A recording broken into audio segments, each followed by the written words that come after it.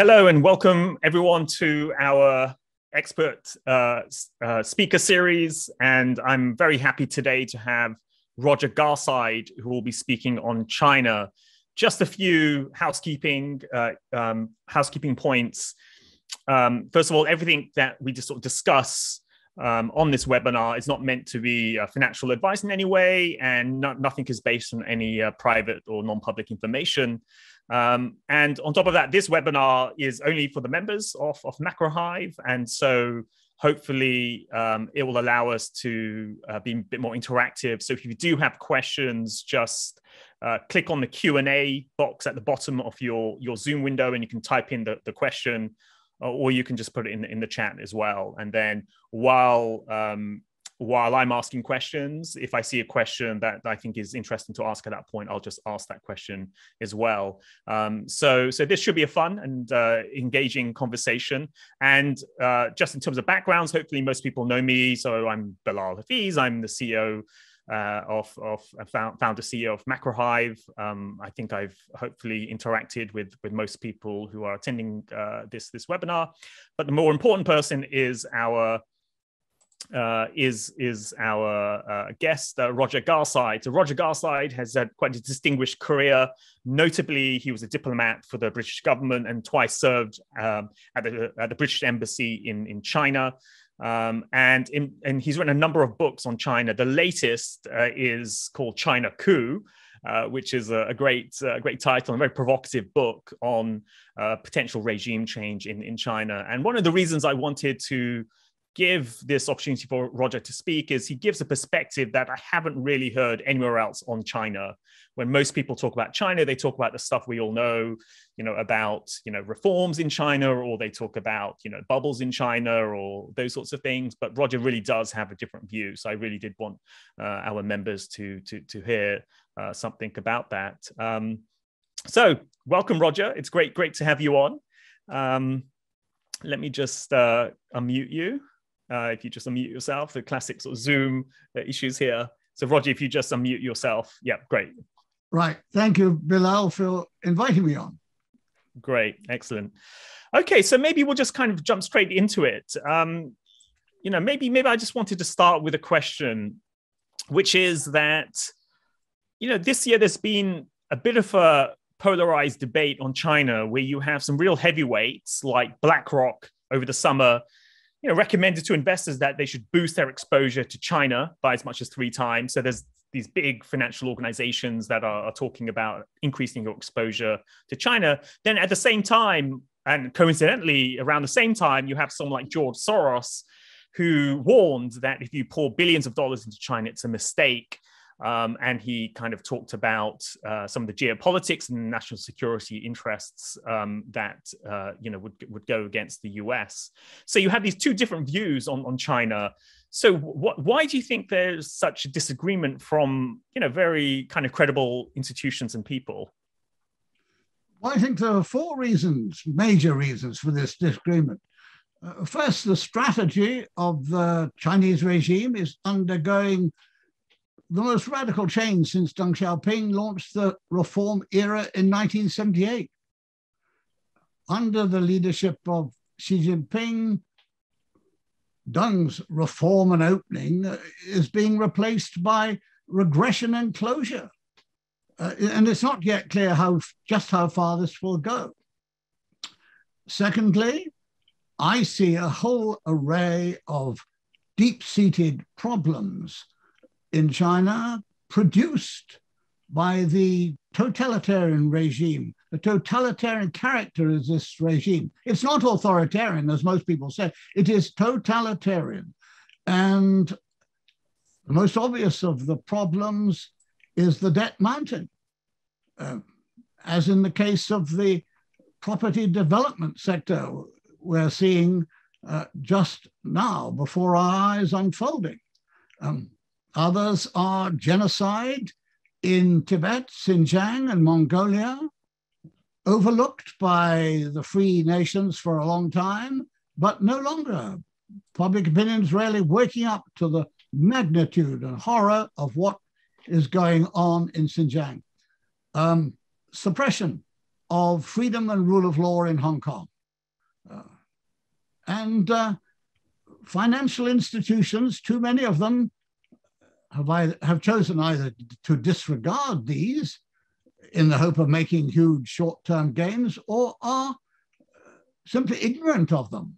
I think there's more willful blindness, perhaps due to the fact that some of the largest have poured resources into building up privileged positions, access to the China market, and they want to get payoff for that. Thirdly, there is, I believe, by no means everybody agrees, very few people agree with me on this, but I detect signs of deep disagreement within the Chinese elite, both on domestic and international strategies that are being pursued by the Communist Party under Xi Jinping. And this manifests itself in policies and actions that are sometimes unclear, contradictory, and even self-destructive, like wolf warrior diplomacy.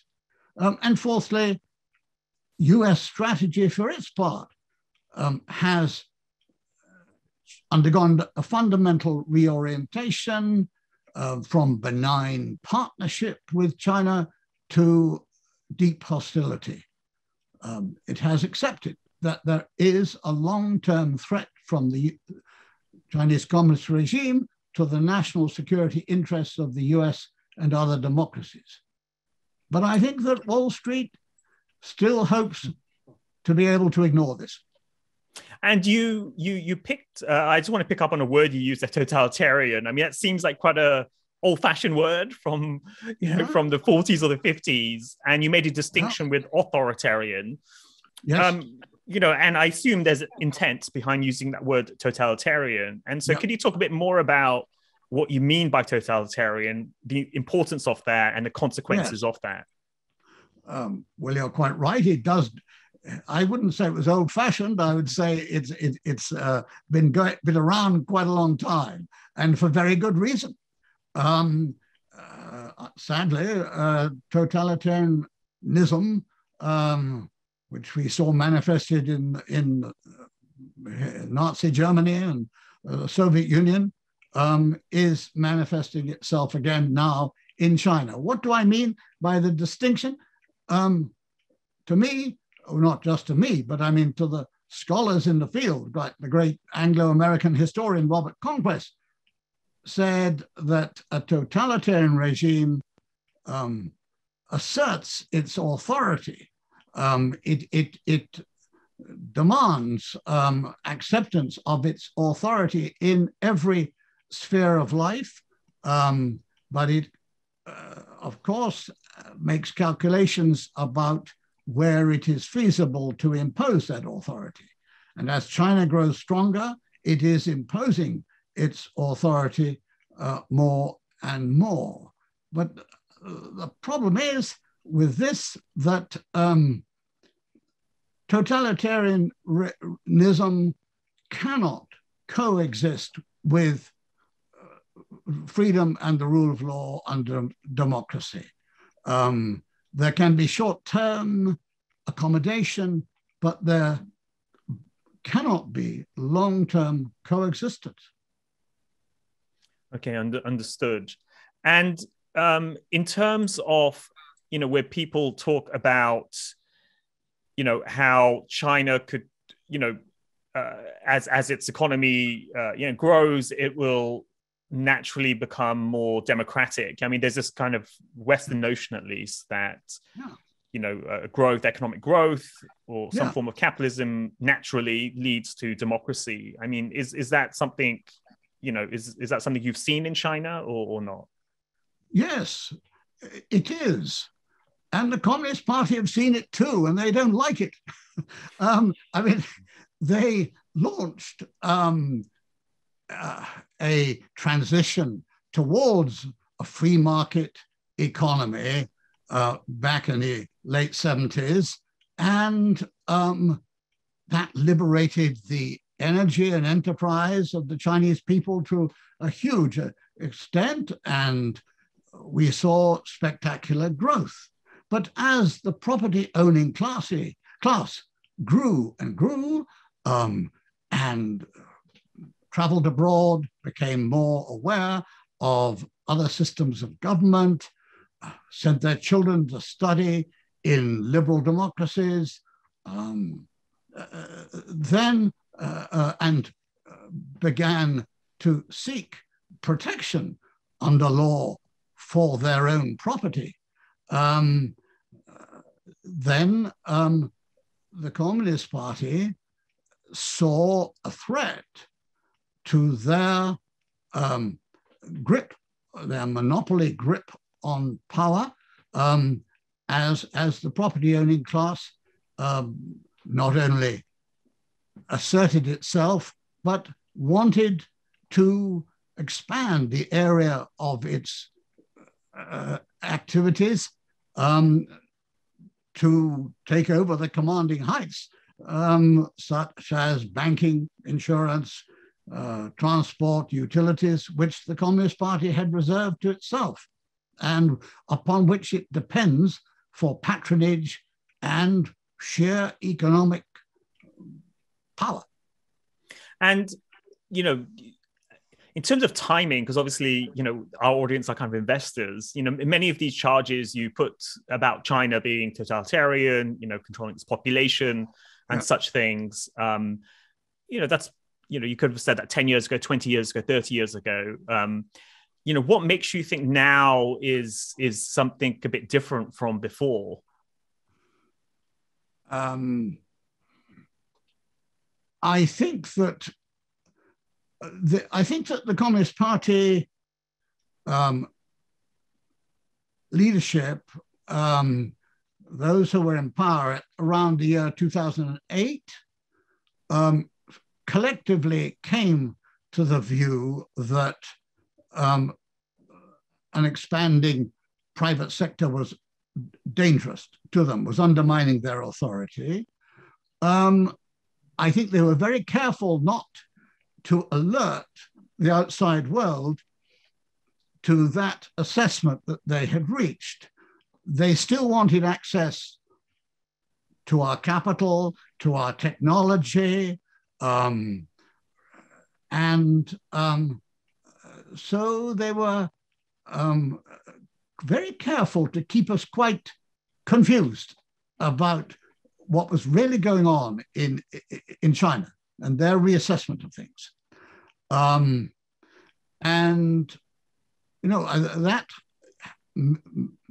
That bred a certain complacency in America as well as in Europe and Japan. And there came an awakening during the Trump administration. The kind of intellectual awakening came, and we heard about his pivot to Asia, but not much was done till the Trump administration came to power and put China hawks, into crucial positions in the administration, and they shook up policy towards the Chinese Communist Party. And Europe is now awakening too. Okay, understood. Yeah. So basically we have, a move away from the private sector, since the global financial crisis, since 2008, yes. We've had a greater awareness from Western powers about trying to contain China. And then within China, there's more centralization, the kind of cult of personality that's occurring under President Xi. Now, in your book, you lay out a possible path for a coup d'etat to occur. And for me, an interesting angle you have, which I think is different from what outsiders have, is that this won't be a bottom-up popular revolution to take out President Xi, but the way a way a regime change would occur in China would be that other elites, other people at the highest levels would engage in a coup to remove President Xi.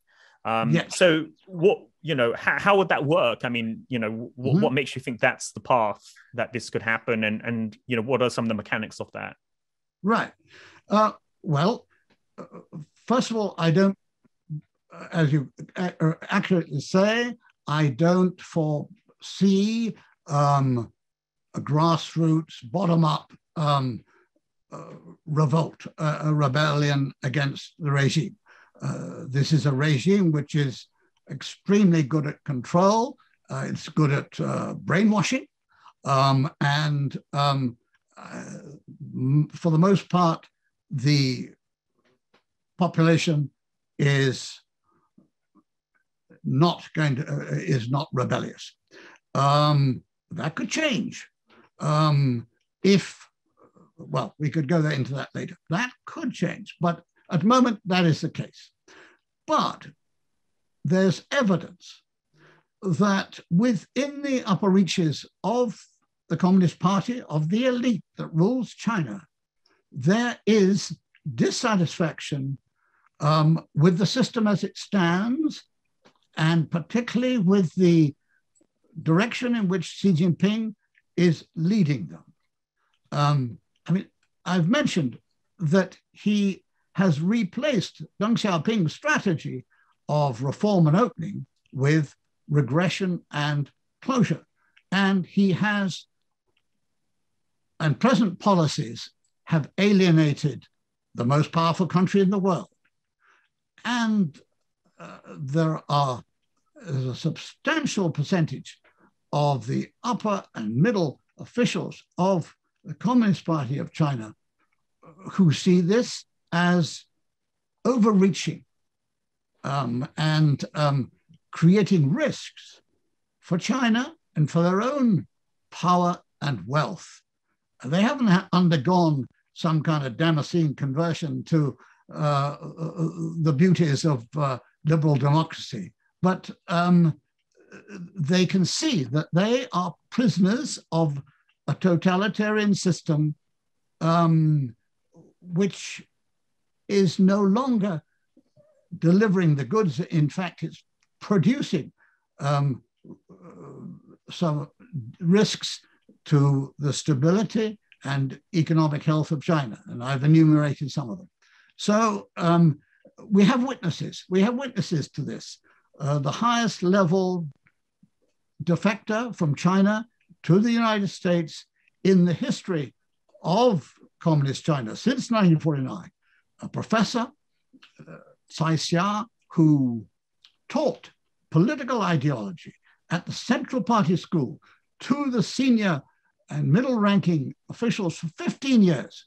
She is on the record as saying that 60 to 70% of the upper-level cadres of the Communist Party regard constitutional democracy as a better system for social stability and the defense of human rights. And that's why they're sending their sons and daughters to universities in the liberal democracies. That's why they're using every possible means to get as much of their wealth out and invested elsewhere as they can, because they do not have confidence in the future of the regime they serve. Okay, and in terms of some of the characters that could be involved in the coup, I mean, who are the players you're looking at? Like who higher up? Like, yeah. You know, who well, are the people? I carefully researched the top leadership of the Communist Party, and I selected three to lead the coup. The Prime Minister himself, Li Keqiang, and I'll come back to why in particular I chose him. Then a Vice Premier, Wang Yang, who has a lot of economic policy experience and was the boss of South China, Guangdong province, for years, and he demonstrated a willingness to look at not only economic but political reform during that time. And thirdly, the Vice President of China, Wang Qishan, Xi Jinping's oldest friend in the top leadership, but a man of independent mind, very sharp, very capable, very good understanding of Western financial systems and the people who run them. So those three I identified. And curiously enough, the same three people have been identified by bloggers on the Chinese social media. I was astonished when I saw that, but very pleased and reassured in my choice. So I see them waiting an opportunity to strike. It won't happen unless the US and its allies exert external force, pressure, not military force, but economic pressure on China. We have economic superiority over China. We have some great assets, like the control of the international banking system, like the major reserve currencies, et cetera, et cetera. You know this. And we have to deploy those in ways that will embolden and enable them, these kinds of people that I've mentioned, create the conditions where they feel emboldened and enabled to move. And already the US has, without declaring this as their objective, moved in that direction, both in the measures taken to limit the export of dual technologies and the transfer of dual technologies, or military technologies also from the US to China, Huawei, the prime example, but also they're moving to enforce the disclosure of financial information that Chinese companies listed and traded in the US have long been required to disclose by law, but been prevented by the Chinese government from doing so. Well, as I'm sure many of your audience be aware, legislation was passed by the US Congress and signed into law in the last days of Trump, which will lead to the suspension and from listing and trading in the US of Chinese companies who continue to fail to disclose financial information in full measure. Okay, no, that's great. So my sense from what you're saying is there's certain players within the upper echelons of the political system within China. The prime minister and the two Wongs are kind of could orchestrate a coup, but you also need the external conditions. And essentially Trump kind of set up a framework almost to economically contain China. You know, we're kind of seeing the effects of some of that with China kind of voluntarily delisting some companies to sort of sidestep these rules. But if Biden was to step it up and, you know, impose further restrictions on China's access to capital, then that could, you know, increase the chances of this regime change. Well, I think if the legislation which is already in place, entitled Holding Foreign Companies to Account, is implemented with its full force, that will create a crisis, a confrontation between the US and China. That financial capital market confrontation would rapidly become a political confrontation. And I believe it would lead to a political crisis in China, which would play into the hands of those who have long believed that Xi Jinping's been overreaching.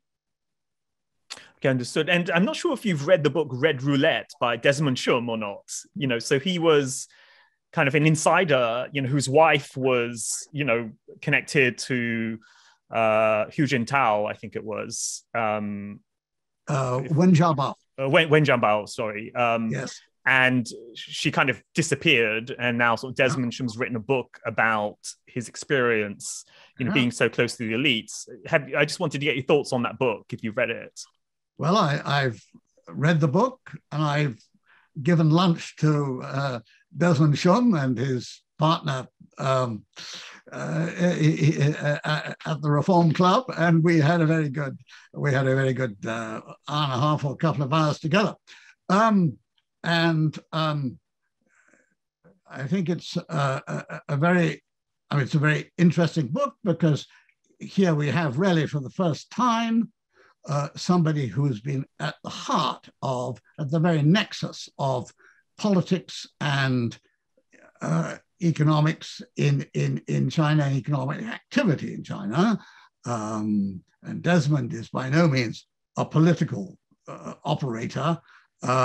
He left the political relationship building to his former wife, now apparently being held in some kind of house arrest or arrest.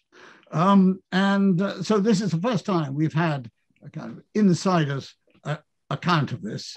I think it's a very well-written book, and a quick and good read, and I commend it to your audience. Yeah, I mean, what I found interesting about that book was just the level of kickbacks and corruption that's, that's prevalent in China amongst the upper sort of political elite. Everybody's got a finger in the pie. And so if, the economic engine slows down, or if that's compromised, I could imagine these people thinking, look, hang on, my gravy train's over, so I'm not happy with with the current regime, President Xi's regime. So it was kind of an interesting insight into how China operates at that level. There's been in operation since the beginning of the reform era, a Faustian pact between the Communist Party and the economic entrepreneurs of China, or the people of China. The people say, we let you rule and you let us make money. That actually goes for members of the Communist Party as well as those outside it. I think that the pact has been under strain increasingly since 2008 and since the great financial crash.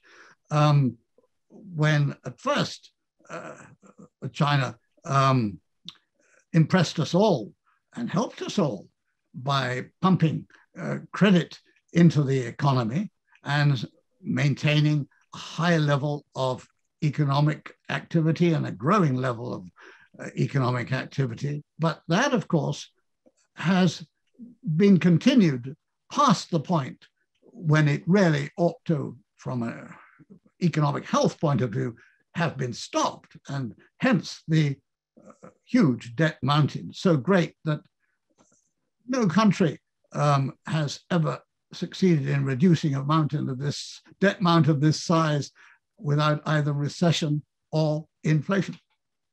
No, thanks for that. Now I'll take some questions from the audience as well. There's one question here, which we kind of touched on, but it'd be good if you could elaborate. Does President Xi, does he need foreign capital? And if so, how much of his doctrine, that is centralized economic control, disrespect for the rule of law, is he prepared to compromise on to kind of keep the capital coming in? Very good question. China has needed foreign capital, has made good use of foreign capital, and Chinese companies have shown until very recently no sign of letting up on applying for licensing for IPOs in the US and elsewhere, but particularly the US. They wanted that capital. I think quite a lot of them, one big motive of it was the entrepreneurs wanted to acquire capital beyond the reach of the Communist Party.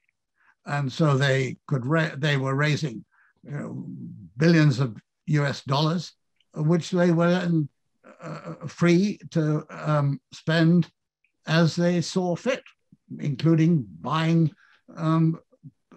politicians in China, but also using it outside China.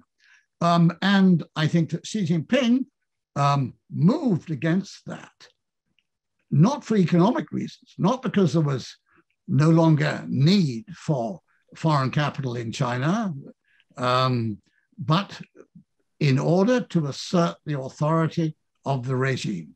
And this is the totalitarian regime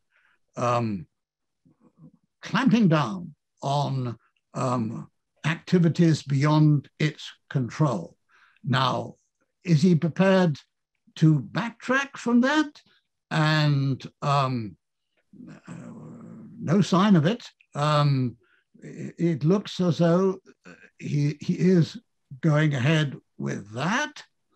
And it must have created a lot of dissatisfaction amongst the entrepreneurial class in China and amongst many people in the regime who, through their friends in business, have built up multi-million, multi-billion fortunes in this way.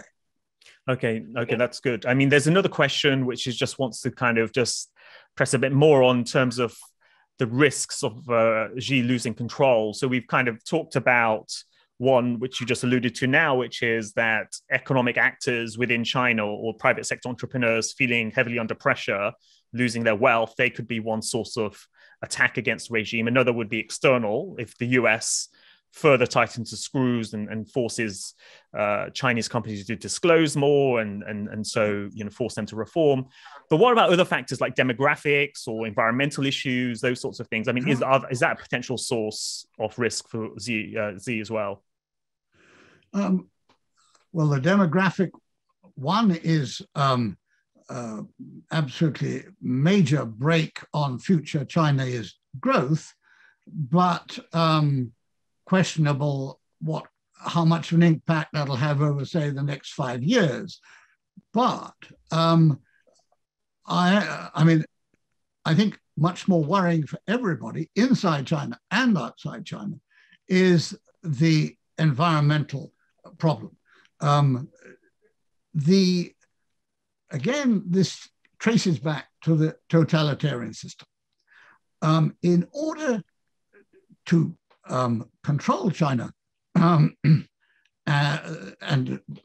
win and retain the tolerance of the people, which even totalitarian regimes have to do, they have given priority to economic growth over environmental control and pollution control.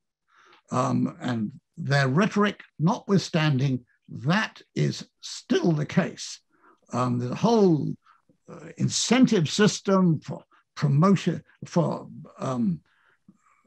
Communist Party officials at every level, and it has long prioritized economic growth over environmental control. And one aspect of this, which is particularly dangerous, is the great and growing dependence on coal to generate power.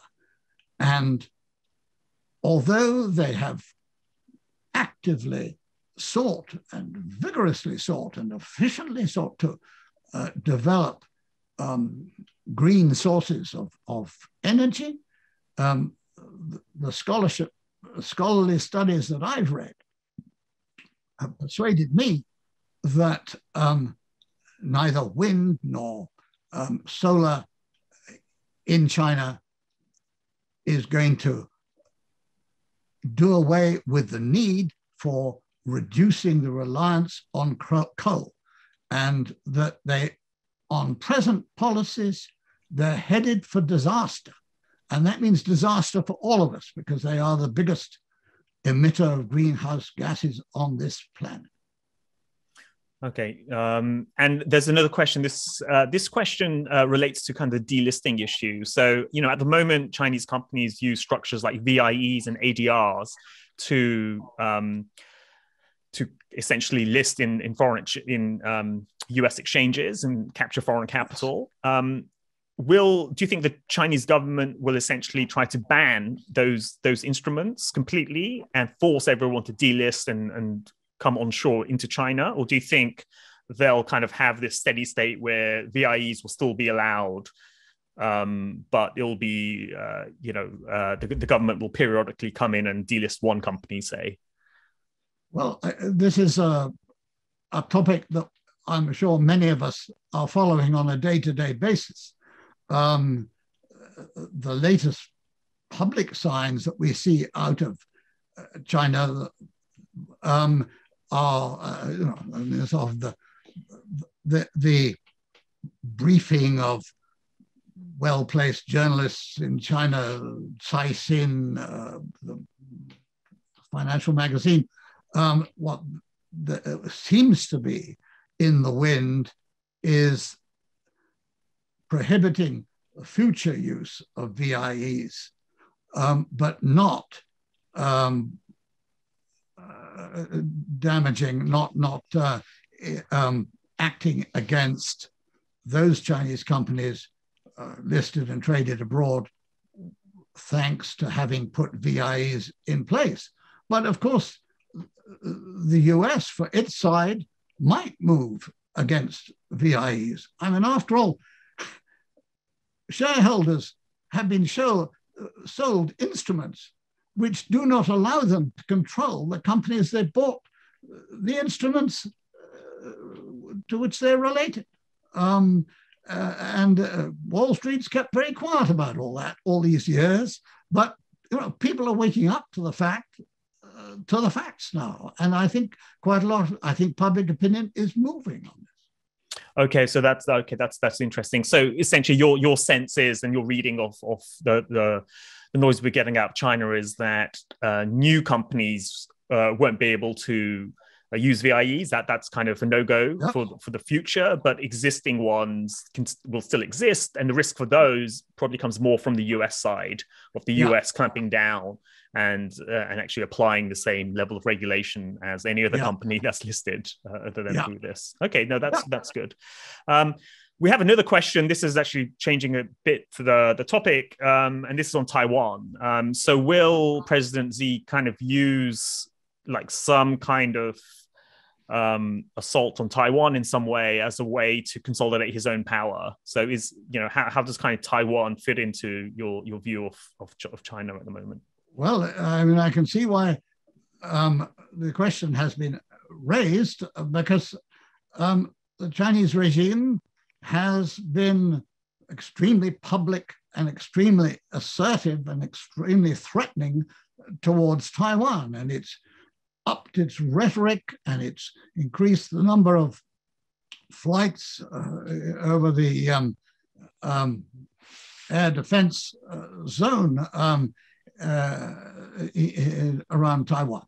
And of course, they are very concerned about the shift in opinion, both within Taiwan and in the rest of the world regarding Taiwan, not least in Japan and South Korea.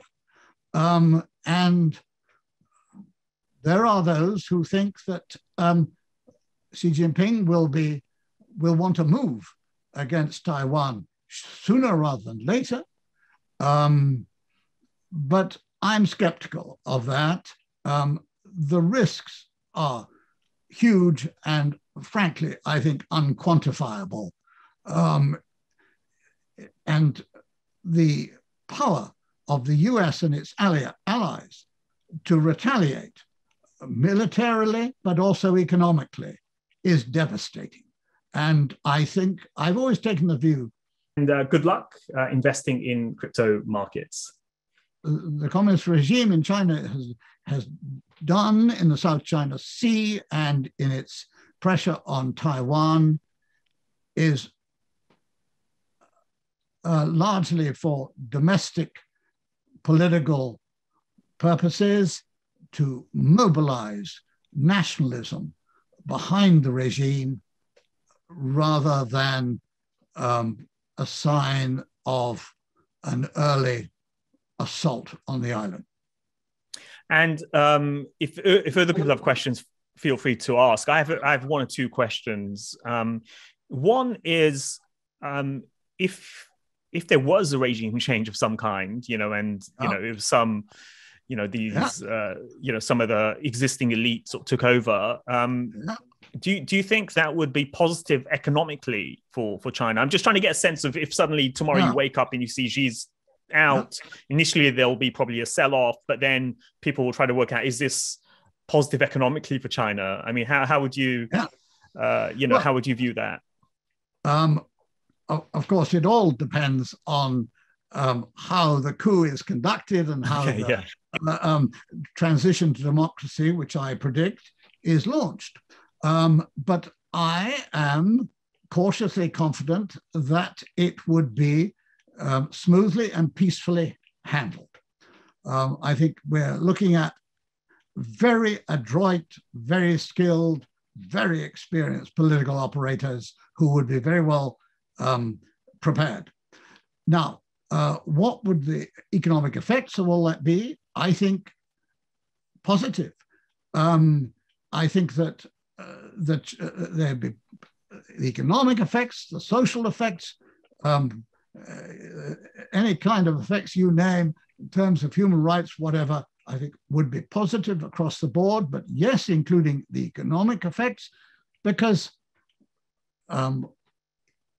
democracy would bring the rule of law, and economies flourish in the rule of law, with the rule of law, and there would be, the economy would be on a much sounder basis. I mean, China, as we can see now, with the property sector problems, 29% of GDP in property sector development, and here we have the second largest company in limited default as defined by a rating agency. This is going to create very severe problems for local governments raising finance. They used to be able to raise it hitherto by land sales. That's going to be a much less fruitful path to maintenance of local government. So before regime change takes place, or as it takes place, there could be severe disruption. But in the longer term, a democratically elected government would be able to mobilize resources. They could make the shift from dependence on investment in infrastructure and exports to a more consumption-led economic growth model, because they could use the mobilization of public opinion through democratic elections to redistribute capital and income from the present elites, particularly, not least at the regional level, and thereby give consumption a greater role and in a healthier economy. Just one example. Okay, great. Okay, now I'm going to sort of round this off by putting you on the spot a bit and asking you, if you had to assign a probability to a coup occurring, say in the next, say 2-3 years, what probability would you assign? I would. So much depends on the US and allies, as well as on what goes on domestically in China. I would say within the next 3 years, I would assign a probability of 20%. If you take us out to 5 years, I would assign a probability much nearer to 50%. Let's say 50%. Okay, no, that's very useful. Okay, so that's great. I mean, so that seems okay. So it's 20 to possibly 50% in the next 3 to 5 years. And from our conversation, what I've learned is a big swing variable here is how the US plays this. So if the US really does turn the screws, especially through capital markets and the economy, and that probability goes up. Internally within China, there are sort of players at the highest levels who are ready to act if needed. But what's important is how the business class, how they feel like their wealth's been taken away and they could act as an internal agent of change. And so that's the internal factor to kind of look at. Okay, no, that's kind of great. And I would just add that you can hopefully the audience can see Roger's book, China Coup, behind him. So I would urge people to get hold of his book. It's a great read. It's written really, really well as kind of a gripping thriller almost of like real time how a coup would occur, the players and so on. And you know, as hopefully everyone has seen from our conversation, this is quite a different type of conversation we're having on China than what you normally hear, which is, you know, other conversations tend to be much more conventional, but we're able to accommodate such divergent views because we're not, you know, attached to any big financial institutions, so we can have these sorts of discussions. Although they, at this stage, it might be low probability, but I think it's worthwhile thinking out how these scenarios would unfold. So with that, Roger, thanks a lot. You've been great. I've learned a lot speaking to you again. Hopefully it's been very good for our audience as well. So, you know, just over to you for any sort of final words, if you have any. Well, thank you very much indeed, Bilal. As before, you are a superb interviewer. It's a delight to talk with you. I would just add that I think the value of the book is not only in the entertainment value or the excitement of reading the coup scenario, but also the other 3/4 of the book, which is sober, fact-based analysis. So it's nonfiction, and it distills into, I think, rather few pages, a lot that people may not read, but which certainly they don't read in the daily or weekly newspapers. That's excellent. Thanks a lot, Roger.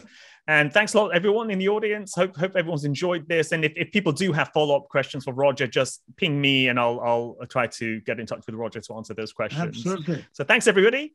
And yeah, have a good rest of the day. Excellent. Thanks. Thank you. Bye. And goodbye.